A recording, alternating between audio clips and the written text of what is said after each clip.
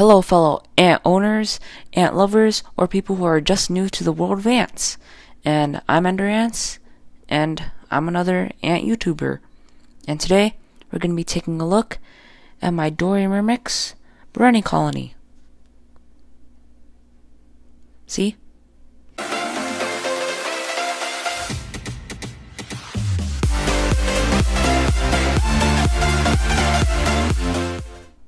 Okay, so right now they're a little bit frantic, but the first thing that I changed is their test tube, and they used to be in a much larger test tube, and I forgot the lengths, but it was definitely 2 times as large as this test tube, and this test tube is really small compared to this paper.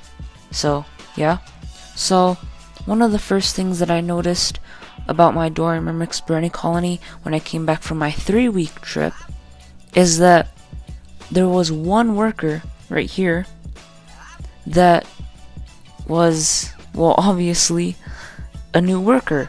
And so I don't actually know when it hatched, since I wasn't here when I first saw it, since it is already dark in color. So I guess it hatched not too long ago since when I left. So yeah, this is a really cool thing that just happened to this Dorymyrmex Bureni Colony, and yeah, I hope that more workers start to enclose and that this colony starts to flourish. And yeah.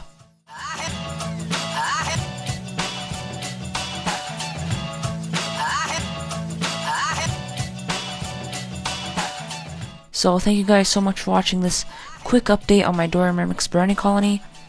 I'm going to be doing more updates on this colony soon, and also on my new Chromatogaster Hesperiquine colony. So stay tuned for those, and I'm Ender Ants, and I'll see you guys later.